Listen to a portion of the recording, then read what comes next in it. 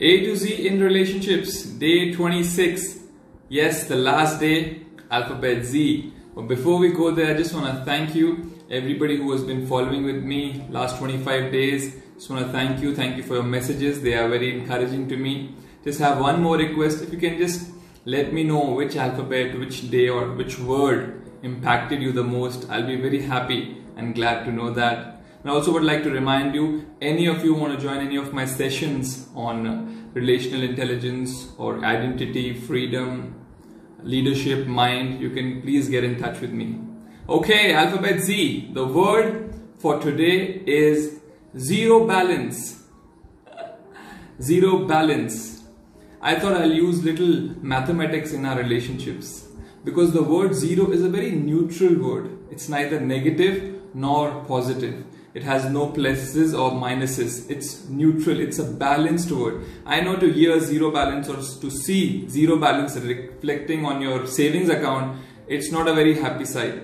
But if you ask somebody who is using a credit card, he will let you know that zero balance is a very pleasant sight. That means you don't have any payments left to do and you don't have any new charges. Your credit card balance is now zero. Happy. I think, I was just thinking, if it's my last message I can give on relationship, what it should be. So I just searched my heart, and this is what I'm sharing is what I really want to share if it's the last message on relationships. Zero balance means having nobody in our life who we are angry or upset or bitter, or we have not forgiven them, and other side, no regrets. Anybody who we have hurt, we have apologized, we have reconciled our relationship, everything's sorted.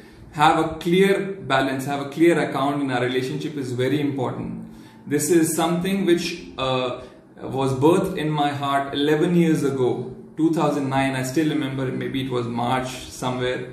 So what I did, I realized that I have some people in my life and my relationship account is not clear. There are a lot of people coming in my mind who I am bitter, angry, and I've not forgiven them. And there were also people coming in my mind who I thought I have hurt them, I've hurt their feelings.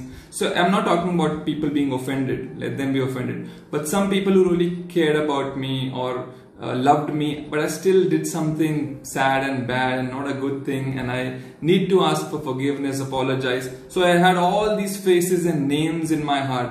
So what I did, that time Facebook was the thing, and I realized each and every person in my mind is on Facebook. So I prepared two kind of messages. One, I said, I forgive you, release you, no problem, I'm very happy for you. If we meet sometime in life, I would be smiling at you. Like that, some message I made. Another message I created, apologizing, saying sorry that so and so day, so and so years back I said something, I did something, it's still in my heart, I just want to say sorry, I want to apologize for that. So these two messages I created, and I sent some people this message number 1 and some people message number 2. Some people replied, some people didn't reply, but my heart was at ease, my heart was satisfied. So this is my last message, and I really want to encourage you today. Keep your accounts clear. Not only because life is short, but it's good for your soul. It's good for the joy and peace of your soul. Keep your accounts clear. If you have anybody in your mind or in your heart or in your life who you are angry, upset, bitter, they did something, you didn't like it, you're still having that bitterness, unforgiveness in your heart, please, I request you, encourage you, for your betterment, release them, forgive them. And if there is anybody who's coming in your mind who you have regrets with, I could have done things better, I should not have spoken like that, done this thing, please approach them and just message them and say sorry. They might not even remember if you did something sad, but still just say sorry, I did something. But please don't approach people who you are forgiving. Just forgive them in your heart. You don't need to call somebody or message somebody, oh, I was very hurt and now I'm forgiving you. Don't do that foolish things. Don't approach people who you are forgiving. Just forgive them with all your heart. Don't wait for their sorries. Don't wait for anything. Just release them, forgive them for your betterment. And on the other hand, if there are some people who you have hurt, not offended but hurt, just get in touch with them and say, sorry, I did something years back or months back, I'm sorry about that. See, don't keep things in your heart. It's not good for you. Just release them and ask forgiveness. So 2 things today I am encouraging you to do. 1 is forgive. 2nd is apologize. Wherever is required, whatever is required, forgive and apologize. Relationships are most important. You can forget everything, you can have a lot of things and things will come and go, but relationships are very important and for life. You can have everything, but no one to share it with, it's very miserable. So please take care of your relationships.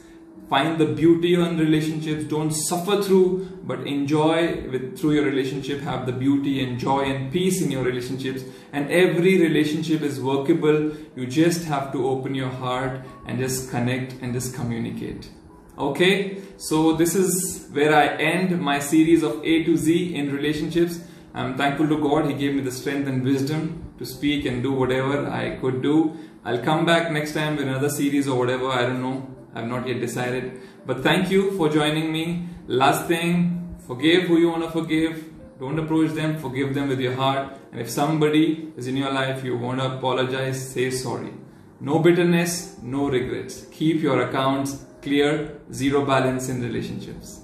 Take care. God bless you. I'll see you sometime. I don't know when, but take care. Bye-bye.